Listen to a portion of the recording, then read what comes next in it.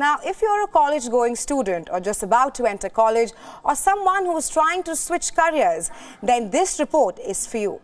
The latest World Economic Forum report tells us about the hottest jobs in the next 5 years across the world.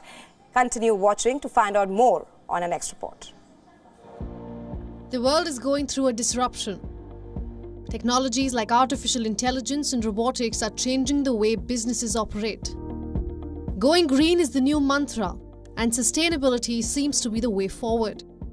But many fear that these disruptions will come at the cost of certain jobs. At a time when mass layoffs are a daily affair, a new report by the World Economic Forum paints a grim jobs outlook.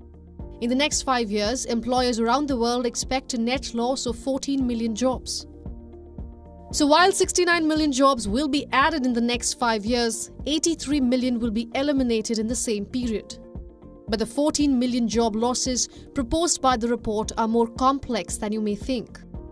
Trends like green transition and the adoption of big data, cloud computing, and AI are likely to see a positive growth in the future. But that is obviously after some disruptions in the labor market.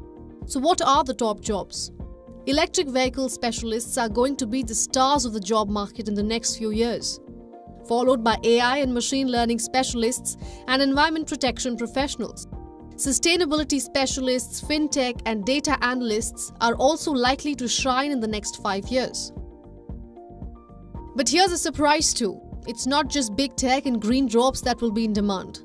Heavy truck and bus drivers, vocational education teachers, mechanics and machinery repairers will also be in high demand.